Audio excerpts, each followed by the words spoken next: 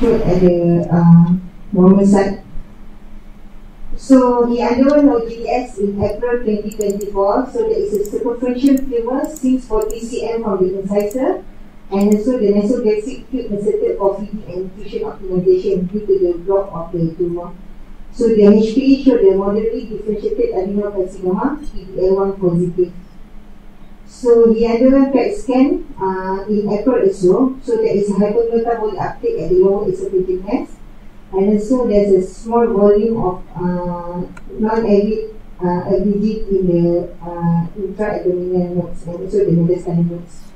So he underwent CT thorax, abdomen and pelvis. There is no distant metastasis, only the irregular eccentric superficial thickening of the distal esophagus that shows suspicious of esophageal malignancy.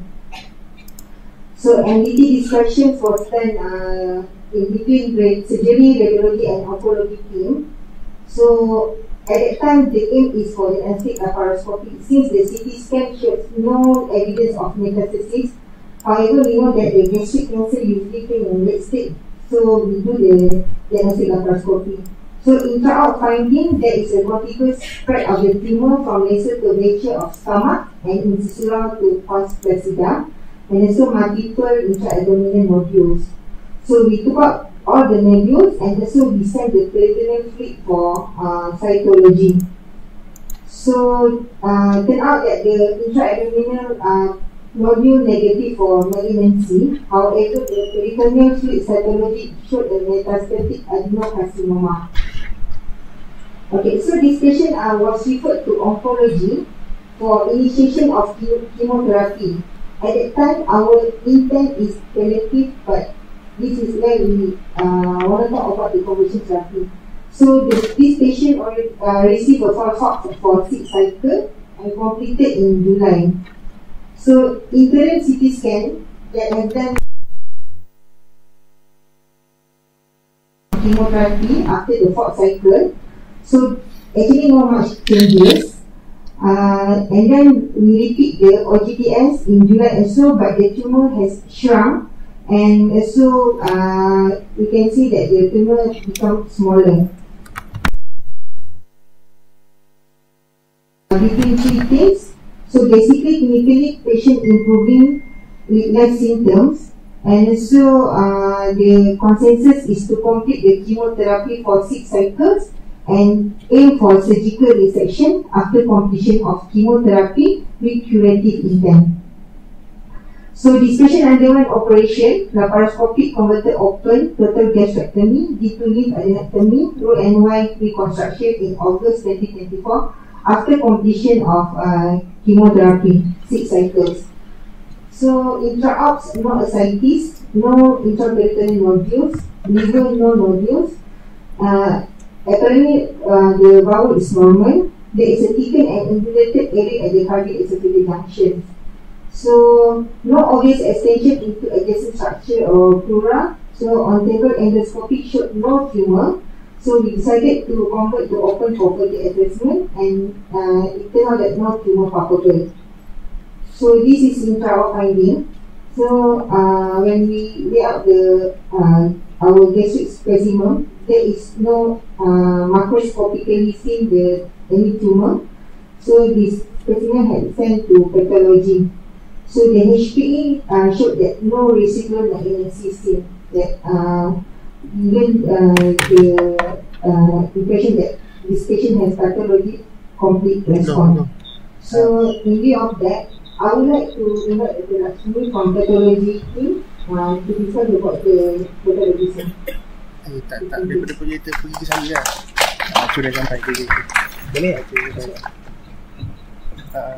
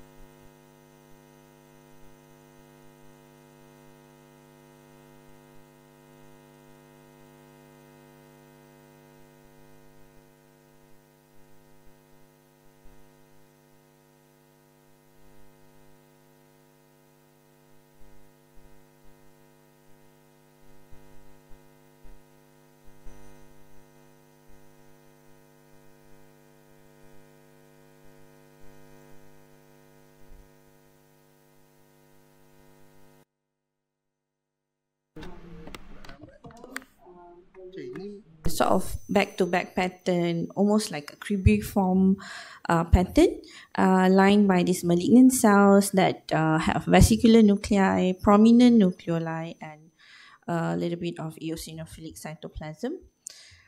And just to share as well, this usually, more often than not, we get gastroesophageal biopsies that have Barrett esophagus, which can predispose to dysplasia and malignancy. So what we see is the intestinal metaplasia with the presence of goblet cells, which usually you see in the intestine. All right. So on the 26th of April, we received the peritoneal fluid taken pre-chemotherapy for this patient.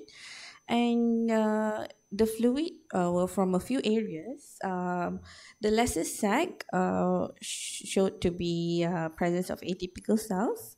The visceral surface of the liver also showed atypical cells. Right upper quadrant, suspicious for malignancy. And the perisplenic, we were able to conclude as metastatic adenocarcinoma. So this is the smear from the perisplenic fluid, which shows these clusters of malignant cells exhibiting hyperchromatic nuclei, and you can see irregular nuclear outline and high NC ratio. Okay, and on the 29th of April, we received, as Dr. Najjah mentioned just now, the splenic nodule, peritoneal nodule, and the liver nodule. All these nodules were mainly fibrous tissue, and they were negative for malignancy. So this is the splenic nodule, this is the peritoneal nodule, and this is the liver nodule. Okay, and at the same time, we also received esophageal biopsy, mentioned as 5 cm proximal to the tumor margin.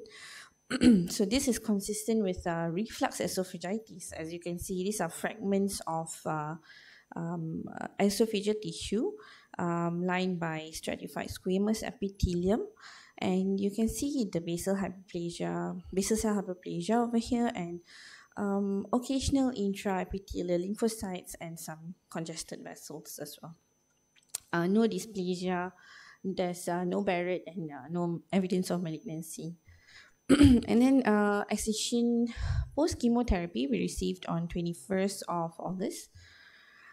This is a gastrectomy specimen that we received, and as Dr. Najjah mentioned, our gross examination, we did not see any tumor grossly, and we entirely submitted the cardioesophageal junction for microscopic examination, as well as multiple sections from the other parts of the stomach. Okay, so we noticed there's areas of glandular atrophy, and over here I think it's clearer. Glandular atrophy actually in the long run can predispose to dysplasia and malignancy. And the other parts of the stomach were pretty much normal actually. This is the GOG, this is the stomach. Okay, so we concluded as there's no residual malignancy, which is a pathologic complete response, modified Ryan score 0, and all the lymph nodes were negative, the margins were free, and there was foci of glandular atrophy. Thank you, that's all from me.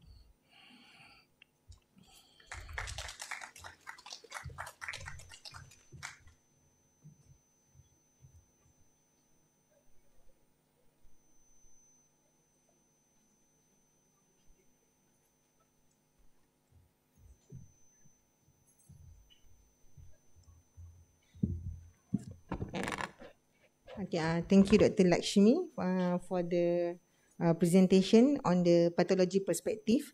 So I would like to invite our next speaker, Dr. Khairia from oncology team, to give a speech on the conversion therapy. Thank you.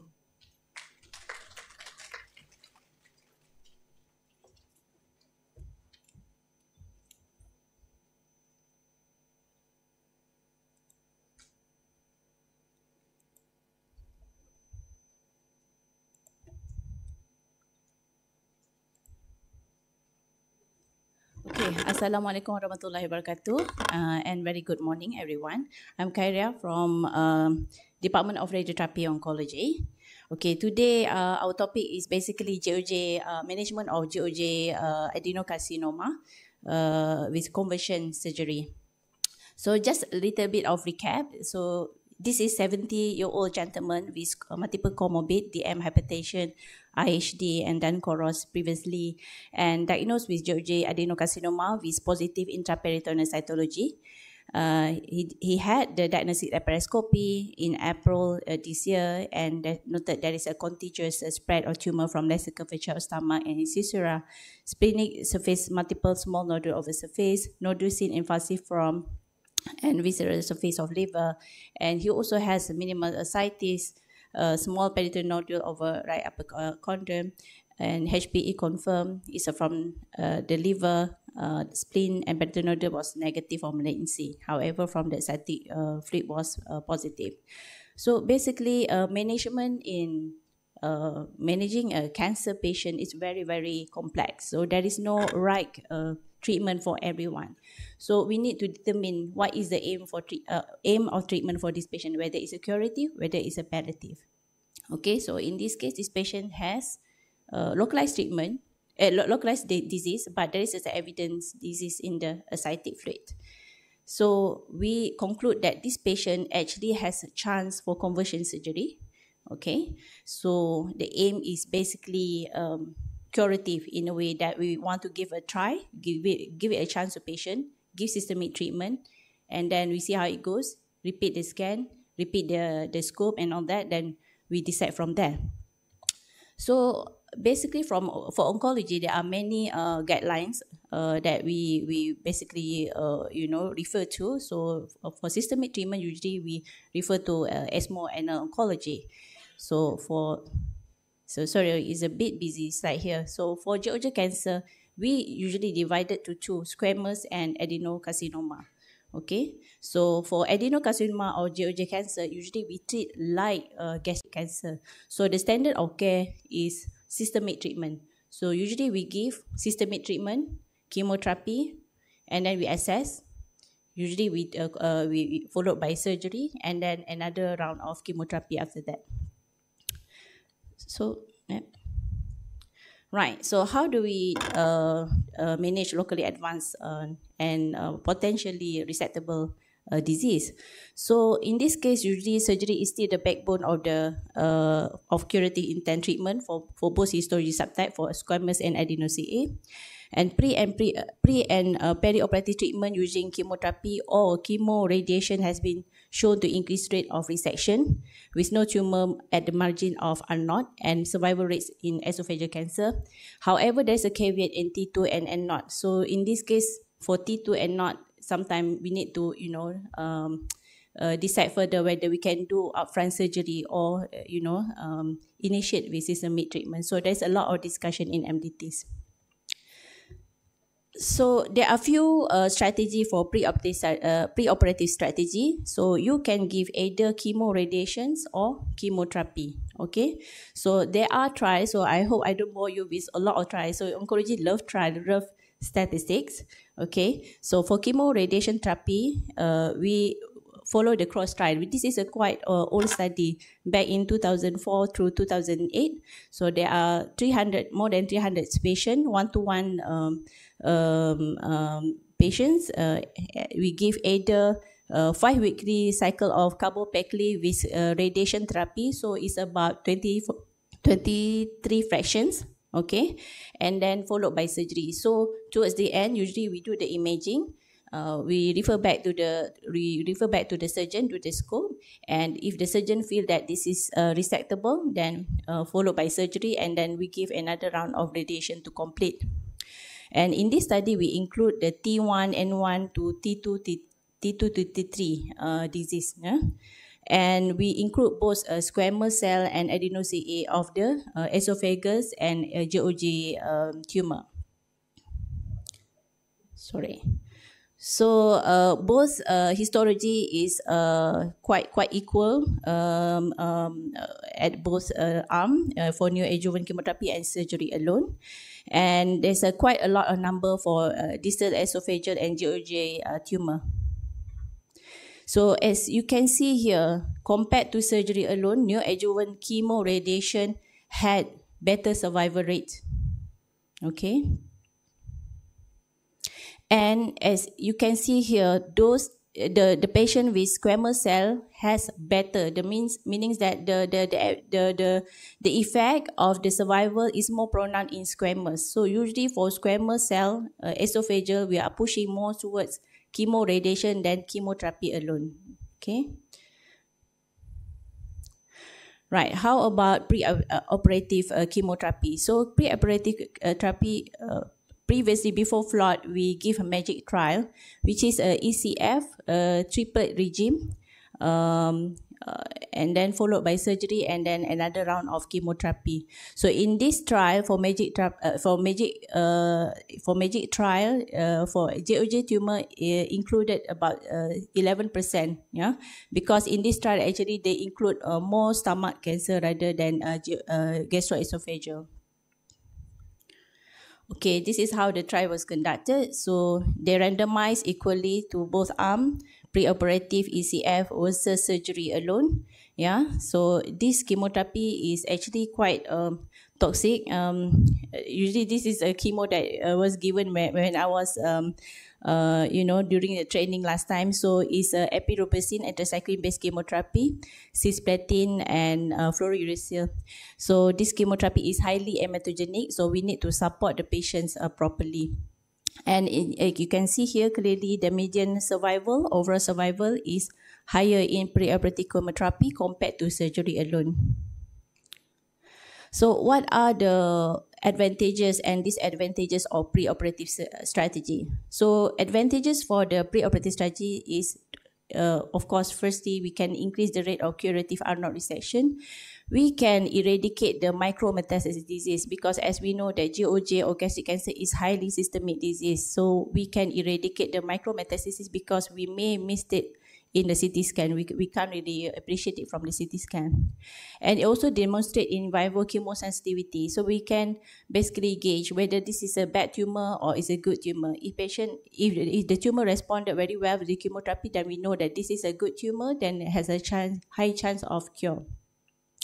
And typically it's a better tolerated than post-operative therapy, because if you give chemotherapy after the surgery, sometimes patient end up with a lot of complication and it will delay the systemic treatment. So it's a good idea if we can give it prior to surgery when the patient is a bit more fit compared to giving all the chemotherapy after. But of course, it comes with some disadvantages such as risk of disease progression during pre-op treatment. Sometimes we want to give it a try, but unfortunately, it didn't really respond to the chemotherapy, and it further, progress, and it might make the surgery is complicated. And of course, definitely surgery may be delayed if significant toxicity occurs. As you know, that chemotherapy comes with toxicity and increase the risk of pre-operative morbidity. So come to this, what we call it standard of care now. It's a FLOT trial. So FLOT is basically a triplet regime as well. It consists of fluorouracil, oxaliplatin, and docetaxel. Okay, so the comparative arm are equal for both. So the comparative arm is ECF or ECX. X stands for zero DAR or oral chemotherapy versus FLOT. Okay, so in this trial, they include GOJ type 1 to 3 about 56%, and other than that is a stomach cancer. Yeah. So basically, FLOT for trial, they compare FLOT 4 versus ECF. For ECF or ECF, we give 3 cycles. Yeah, and then followed by resection and another 3 cycle ECF or ECX. But for FLOT, usually we give up to 4 cycle. Yeah, because the regime is a bit different. FLOT we give every 2 weekly. ECF or ECX we give every 3 weekly. So the duration is actually more or less the same. It's just that the component of the chemotherapy is different. And as you can see here, epirubicin is 50 mg, cisplatin is 60 mg, and I can tell you this is quite toxic for most of our patients. a lot of patients cannot bear the toxicity, so we need to tweak the chemotherapy dose. Same thing with flood. I would say that a lot of patients actually cannot tolerate upfront flood with full dose, and most of the time we need to reduce the dose or tweak and maybe change the infusion time. So instead of 1 day fluorouracil infusion, we give over 2 days. This is just to, you know, make sure that the patient can tolerate the chemotherapy better. So there is a lot of changes and a lot of strategy that we need to use to make sure that the patient can go through the treatment. Because for GOJ tumor, a lot of patients, they are not very fit, they are middle age or elderly, and they have multiple issue, not nutrition issue and all that. Right, as you can see here, flood versus ECF, they have a better overall survival advantage. Hazard ratio 0.77. Median overall survival for flood is 50 months compared to ECF is 35 months. And serious adverse event and hospitalization is about similar. Actually, the difference between flood and ECF or ECF is the toxicity. So ECF is more hematogenic. It has more vomiting, nausea and vomiting toxicity, and also more hematological toxicity compared to flood. Flood usually has slightly less hematogenic toxicity, but patient usually has more diarrhea and body ache. So, is it chemo RT or chemo? So as just now, as I show you, the cross trial, okay, it has benefit compared to surgery alone, but the effect is more pronounced in squamous cells. So in GOJ adenocarcinoma, usually we are pushing more chemo rather than chemo radiation. But how about between this flood and cross, whether this is better or not? Yeah, so we're not sure whether flood is better than cross for GOJ tumor. So this is one of the latest trial, ESOPAD trial, comparing flood, which is a standard of care, and cross trial, which is chemo radiations and followed by surgery. Yeah. So in this trial shows that the complete response is slightly better in flood arm, and median survival also a bit more better in 5-year survival. It tells us that perhaps for adeno-CA GOJ, the chemotherapy component is very important, yeah, to give survival benefit. However, the rate of complication after surgery is similar, and death within 90 days is slightly more in cross rather than flood. And what's the role of immunotherapy? I know a lot of people will ask about immunotherapy because it sounds sexy and they think this is a magic drug. Yes, it does actually help, but you must remember that immunotherapy is very, very expensive. So this is CheckMate 577. I just give you the summary. So this is basically nivolumab after resected esophageal GOJ tumor. So they give nivolumab after cross. So as you can see here, nivolumab versus placebo has survival benefit and disease-free survival benefit compared to placebo. So in summary, we can say that flood is still considered a standard of care. However, in this case, we don't give flood, we give FOLFOX, meaning that we omit 1 drug instead of giving 3 drugs, because we have to tweak according to patient's condition. This patient has multiple comorbidity, so we need to weigh between the benefit and the risk. So with a double treatment also, patient has a good response. Okay, and as we know, generally the outcome of GOJ tumor is dismal, and we need to consider many factors, as I mentioned just now. And there is no absolute right treatment for everyone, so we need to monitor. We need to see the patient you know, and it's not just the tumor factor, not just the treatment available. We need to see other factors as well, patient's background, patient's social history, social support, and the financial issue as well. And chemotherapy, immunotherapy may give a better survival, as just now I show you nivolumab, and chemotherapy work best for response rates. Yeah, so if you ask me, you know, immunotherapy and chemotherapy, if you want response, you want you know, if you aim for surgery, you aim for curative, you want a better and faster response, is always chemotherapy. But if you want survival benefit, then you may add immunotherapy. But of course, the treatment will be very, very prolonged. I think with that, I will end my presentation. Thank you.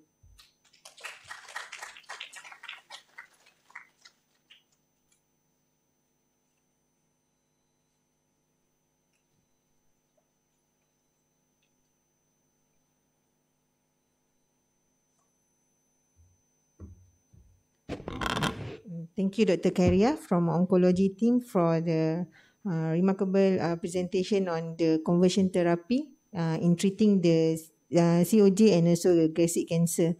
So we coming to the end of our conference. So I would like to invite our consultant, Prof. Ritza Kosai, to give the closing remarks on our our conference today. I would like to invite Prof. Nick.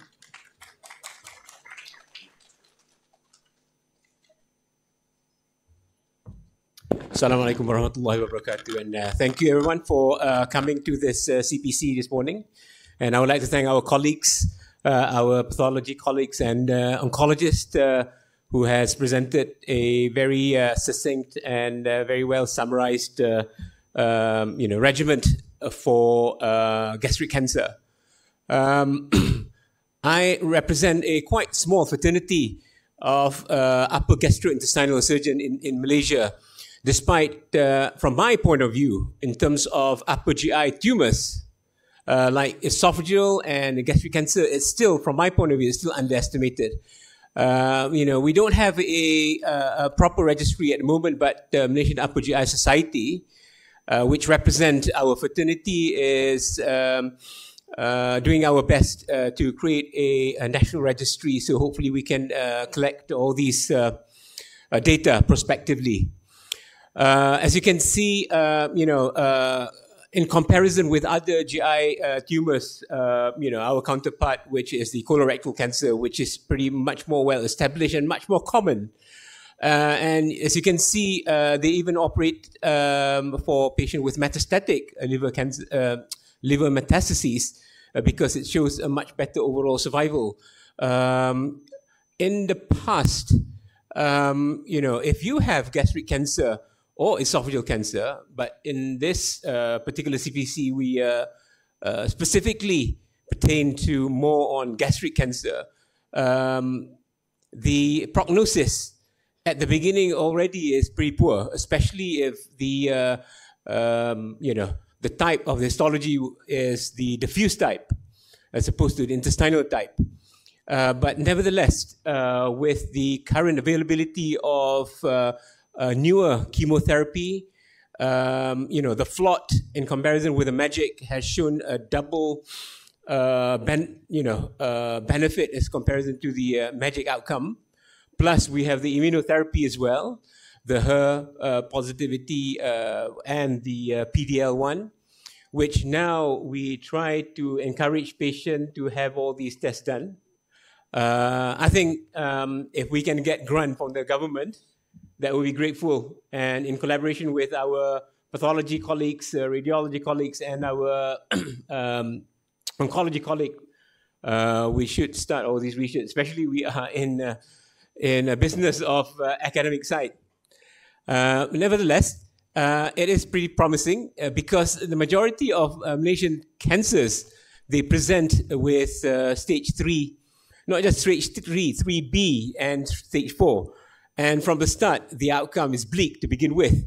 But as you can see from this example of case, from the start, it should be stage 4, and it should, by right, it is considered a death warrant for the patient. But nevertheless, I think conversion therapy in the Malaysian setting or in the Southeast Asian setting where most patients presented late, and you cannot compare with Korea or Japan where they do population screening and a majority of cases nowadays are early stage.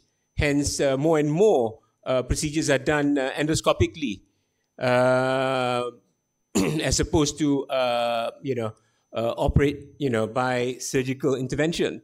So in Malaysia, it's slightly different, unless we do population screening, but it's not cost benefit at the moment because the incidence of gastric cancer in this country is probably around 7 to 8 in 100,000. So it's considered moderate to low. It's not high.